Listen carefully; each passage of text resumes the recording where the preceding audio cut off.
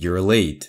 Listen, I'm well aware that there are already 4 videos of various stickmen talking about the levels of highness. But I've done a bit of research and it turns out that number 5 is associated with the universe and also divine will. So it's not me who's decided to shamelessly appropriate the format. It was God's will, I didn't have a choice. Fucking liar. Also, I'd like to mention that I've never smoked weed as I am aggressively straight, so nothing even remotely phallus-shaped has ever been near and or inside my mouth. Fucking liar. But I have ingested it in the form of edibles more times than I'm willing to admit. Having said that, thanks to Mostly True for being a big inspiration for the video, as well as others. On to the levels. Level 1.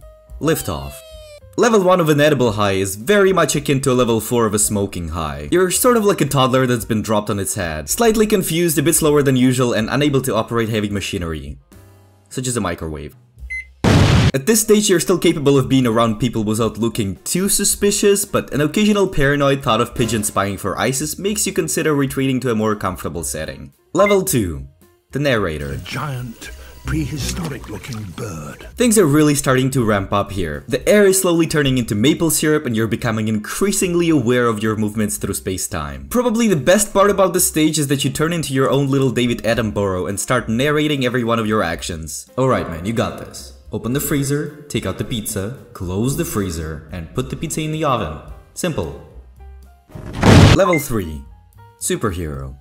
At level 3, some really weird shit is starting to happen. If you find yourself in a stationary position, you gain an ability to merge with your surroundings on a molecular level. Your short-term memory and ability to retain information is reduced to that of a mentally challenged pufferfish, and you're semi-confident that your housemate is involved in a conspiracy to overthrow the currently reigning Squirrel King. Once I have even gained an ability to involuntarily glitch through people as I was walking down a street. So 10 out of 10, best level ever. Level 4. Departure. Here we go! Level 4 is more of a pre-blackout stage. There is a high chance you will end up making out with your porcelain body, but it's alright, because by this point you've been separated from your cumbersome body and sent to milk leprechauns on the fields of Tatooine. What? The only good part about this level is any paranoia you used to have about the Squirrel Monarch has left you, as well as your ability to form sentences. Level 5. Snoop Dogg.